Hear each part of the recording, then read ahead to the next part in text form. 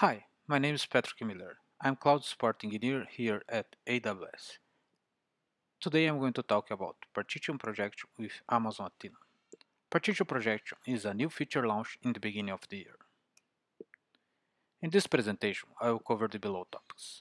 What is partitions, how to load partitions in a table, and I'm going to talk about Partition Projection, and how to architect partitions when work with parquet files. Partition is an important technique for organized datasets, so they can be queried efficiently. It organizes data in a structure based on distinctive values of one or more columns. By partitioning your data, you can restrict the amount of data scanned by each query, thus improve performance and reduce costs.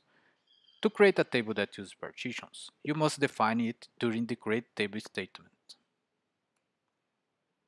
For example, we can define the root folder for our table as bucket name plus path. In my case, the path is sample commits by year, month, IG. After that, you can define year as partition, for example, or we can go deep and define month and IG or any other partition that you need for your use case. On the create table statement, you define the partitions.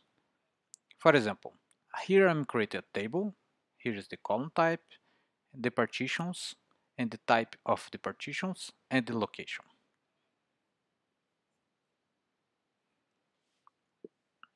On Athena, when you run this create table, it's going to create a table with 3 partitions, and when you query the table, it's going to read the data inside of this path.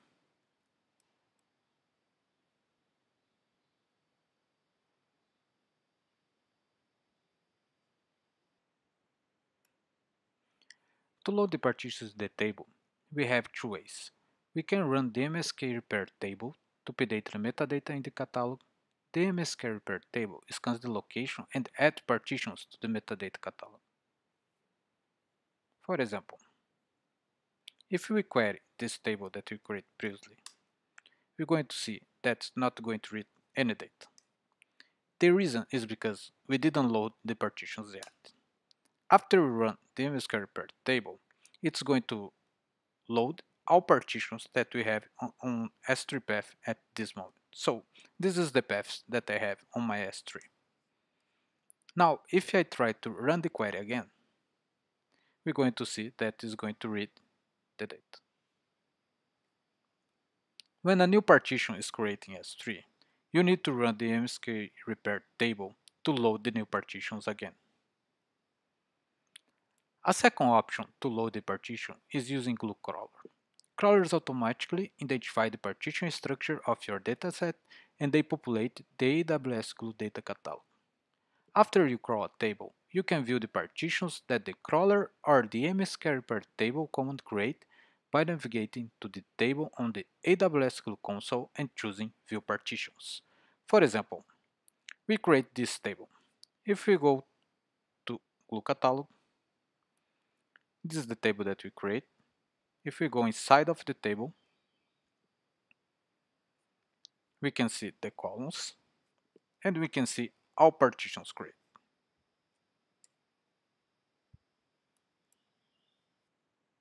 Partition Projection. You can use Partition Projection in Athena to speed up query processing of high partition tables and automate partition management. In Partition Projection, partition values and location are calculated from configuration instead of reading from a repository like AWS Glue Data Catalog. With Partition Projection, you don't need to run MSK Repair Table or to create a Glue crawler. To create a table with partition projection, we need to define it in the create table statement. For example, here I am creating a table with two partitions, year and month. And in the properties we define the type of the partitions, for example, year type integer, and the range of the partition, for example, 2014 2016. As you can see here, we define the range for the possible values for the partition column. We need to avoid the use of high cardinality ranges. Here I'm going to create a table using partition projection. Here is the table name. The partitions of my data, in this case it's year, month. Projection name equals true, and then we define the partitions. For example, year is type integer and the range is 2014 to 2016. And for the column month or partition month, we define that it's an integer and the range is 1 to 12. The path that we are using is this path here.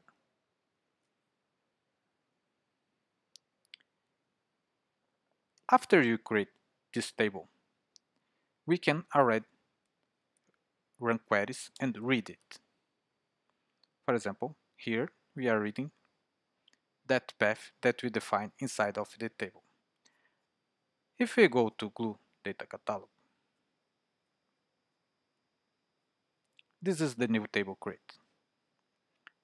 As you can see, now we don't have the partitions load. So you don't need to load the partitions every time.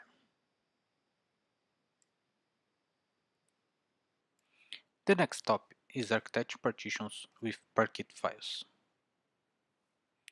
Before I jump in how you can architect your partitions, we need to understand how Parquet file works. Apache Parquet is a columnar file format. The columns are grouped together by row group.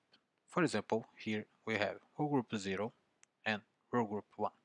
We have column A inside of row group 0 and column B. Each row group is compressed, and in the footer we have the metadata about the row group. So in the footer of the file, we have all metadata related with this file and the row groups. For example, if you run the Parquet tool to read the row groups, we can see that for the column IG inside of the row group 1, the mean value is 1 and the max value is 4. We can use the Parquet row groups to reduce the number of partitions needed. It helps with partitions with high cardinality. We recommend to write the files ordered by the column that you're going to use in the where clause. For example, here we have the file that's not ordered. So in both row groups, we have the value 1 here and here, and the value 2 here and here. In the footer, we can see that the mean value for the row group 1 is 1 and the max value is 9. And for row group 2, the mean value is 1 and the max value is 10. So if you run a query and the where clause is ig equals 1, we need to read and decompress both row groups. And if we run a query and the where clause is ig equals 3, which don't exist in this file, we still need to decompress both row groups because of the min and the max values on the footer configuration. However, if your file is ordered, by example, here we have row group 1 with the value 1 and 2, row group 2 with 4, 9 and 10. On the footer for the row group 1, the mean value is 1 and the max value is 2. For row group 2, the mean value is 4 and the max value is 9. So if you run a query and in the where clause you have ig equals 1, we will decompress only the row group 1. Also, if you run a query and the where clause is ig equals 3, which don't exist in this file, we skip both of row groups. That is an important concept because the column ig has a high cardinality and is not a good option for a partition. So here is an example. In the month 10, we have 3 files and the total is 10 megabytes. And if we query only the partition 5, we have only one file with 21 kilobytes. I copy this entire data to a new path. And in this new path, we don't have the IG as partition. but the files are ordered by ID. So inside of the path, we have 3 files and total is 9 megabytes. Using the both tables that we created before. For example,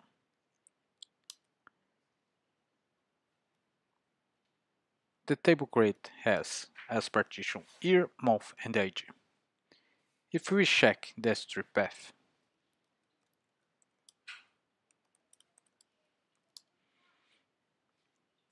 we have only one file with 21 kilobytes.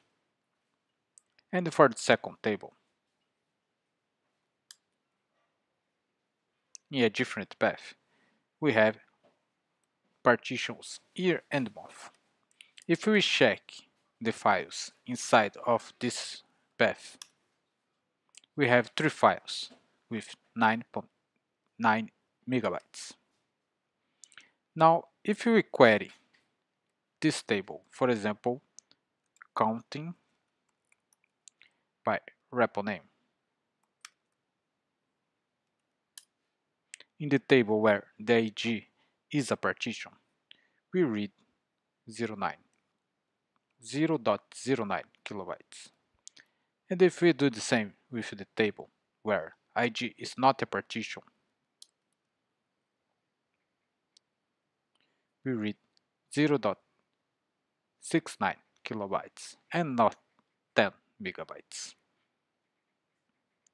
And another example is if we select only 2 columns, for example, commit and the IG. In this table, we have the IG as partition.